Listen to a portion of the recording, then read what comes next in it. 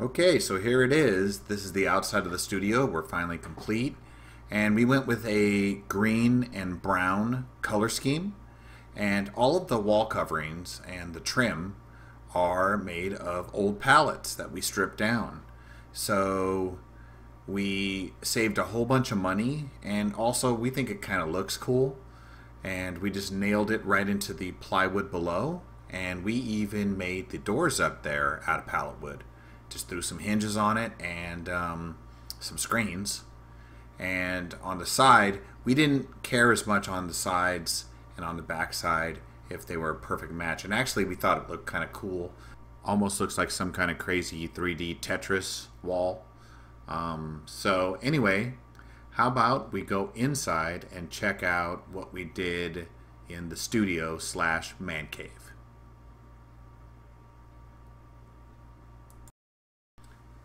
Okay, so this first section is my chill zone section. This is where I can have a drink, play video games, listen to music, and overall just have fun. So how about we take a little closer look and I explain it to you in a little bit more detail. Here we go. Okay, so I call this my chill section. I've got my futon, I've got my guitar, and I've also got my cool IKEA packed light, so I can take a drink, play video games, or play rock band or music or whatever I want right here. Or it turns into a bed in case I take somebody off and I have to sleep here at night. When we were building the studio, we wanted to make sure that there would be some natural light coming into it, so that's why we put in a couple of windows. And it just seemed like a cool place to mount the guitar. It seemed like it was made for it. And how about we check out what the next section's going to be.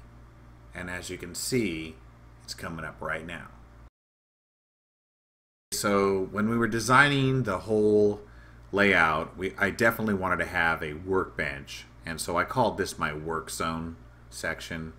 And this is where I put all my tools up and do a lot of my DIY projects. So let's check it out. Okay, so this is my work section. I got my workbench here. I've got my pallet wall where I put magnetic strips up, and I have all my hand tools up there, at least all the most used ones, and I have all my screwdrivers. I also put a strip for power in the back, and I repainted my workbench and put a vise on it. So once again, I used pallet wood to create this tool wall, and it came out pretty much like we wanted it to. And I also got some little shelves here to hold screws and other little DIY project pieces. And I got over here a little magnetic bowl where I hold all the pieces inside of there that are metal, little screws I don't want to lose. And this is a really cool work surface. I don't know if you noticed the little man cave bottle opener, but that is my most used tool. Okay, so let's head over to the storage zone section. And it's just what it sounds like. This is where I store all of my stuff, my DIY projects and tools and stuff. So let's check it out. Okay, so this is my storage section. This is where I keep all my DIY projects. I have all my boxes labeled up here. I have stuff for computers and routers and power. And I have all my DIY projects, all my little knickknacks and screws. And all of the rest of this is just storage. Over here, I have my power tools, and I have my battery charging station, and just general storage for all of my tools. Okay, so now we've come to my favorite part of the studio / man cave. It's my liquor cabinet, and right here I have my little map that holds bottle caps. I have a coffee station where I keep my instant little coffee. And I have a little mini fridge. And let's just see what's inside of that mini fridge. Oh, look at that. Very nice. I like it. So other than that, I have a little bit of water on the left side there, and that's for my coffee machine. Let's take one more look at that beautiful cabinet.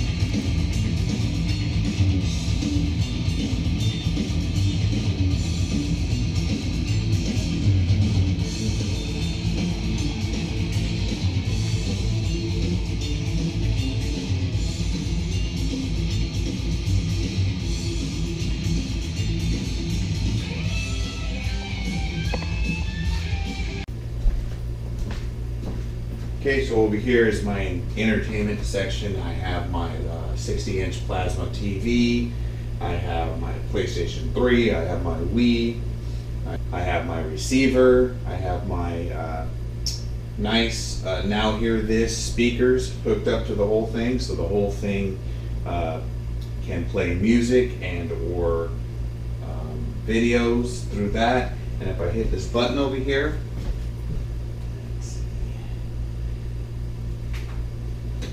my Alexa, and I can say stuff like,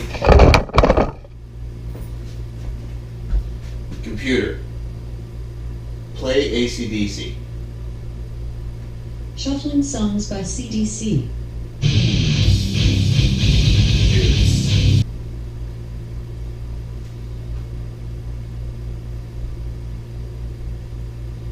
Computer, play songs by Tool. Shuffling songs by Toolbox. Computer, stop. Computer, play songs by Daft Punk. Shuffling songs by Daft Punk.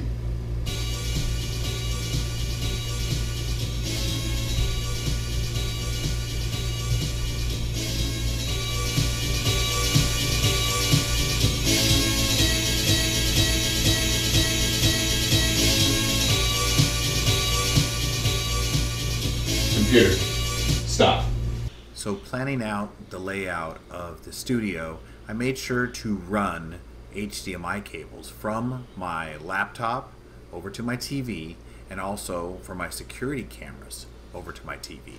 So here's an example of me testing out my HD home run unit and watching live TV from my PC to my television.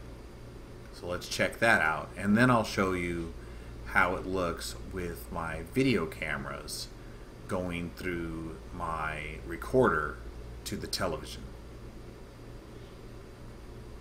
So as you can see, I'm watching and streaming basically live TV off of my network over to my 60-inch TV on the wall. So I'm just testing it here, making sure that there's not too much lag, and it looks like it's running pretty good. Now let's check out how YouTube looks on a 60-inch television. Looks pretty good.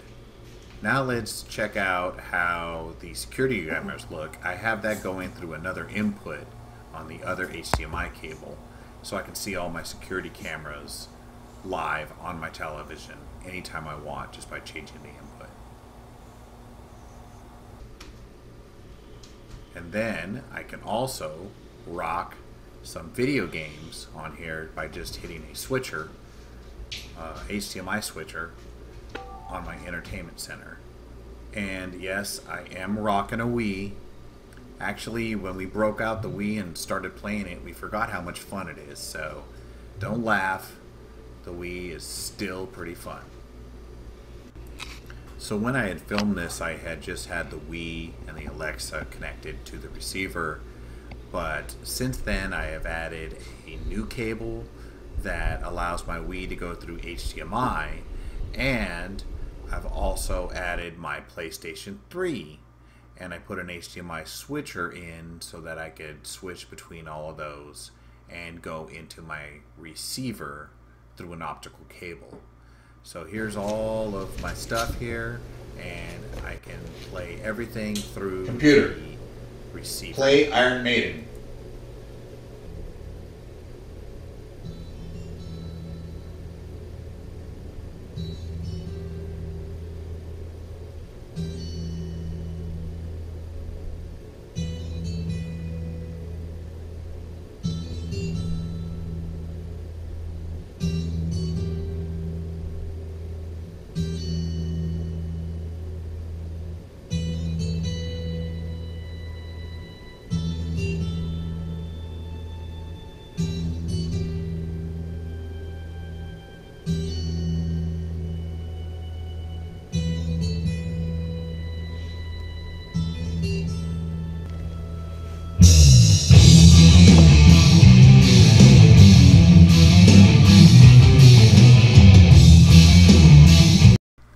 So last but not least is my workstation, which I have my laptop on. I have an MSI GE62 Apache Pro, and it has an NVIDIA 960M. All the ports are USB 3.1. I have an i7 Core 6700 HQ with 16 gigabytes of RAM, 250 gigabytes of Samsung SSD storage. I've also got a 1 terabyte storage drive, and it is paired with my LG ultrawide monitor, and I use a Blue Ice mic. So this is what I use to edit my videos so far. I might be building a new build to do just editing on, but that's in the future. And as you can see, I have this all on top of my sit-stand desk, and I did do a video on how I made my sit-stand desk, but I basically did an IKEA top, and I had an existing sit-stand frame that just had a really messed up top, so I just replaced it, screwed it all in, and tested it, and it works great. Now here's an overview of the whole studio man cave, and as you can see, I also installed some LED lighting for accents. This isn't even the brightest setting, but came out really cool, pretty much just the way I wanted it. I know that lighting is a big thing in studios, so I installed all new lights, all LED lighting, and it works pretty well. I think it looks pretty bright. The only thing that isn't LED is that backlight over my workbench, and my ceiling fan isn't LED lighting yet, but I'm going to be getting some RGB controllable lighting, I think, in the future for that light. Overall, it came out pretty much like I hoped. It has everything that I had in my original design in my first video. I hope you guys like this tour of my studio, and I hope that I can create informative videos that you guys enjoy to watch. Anyway, thanks for watching. I'll catch you on the next one. Subscribe if you want to catch more tutorial videos and much more. Anyway, that's my video. Thanks for watching. I'm gonna get the tech out of here.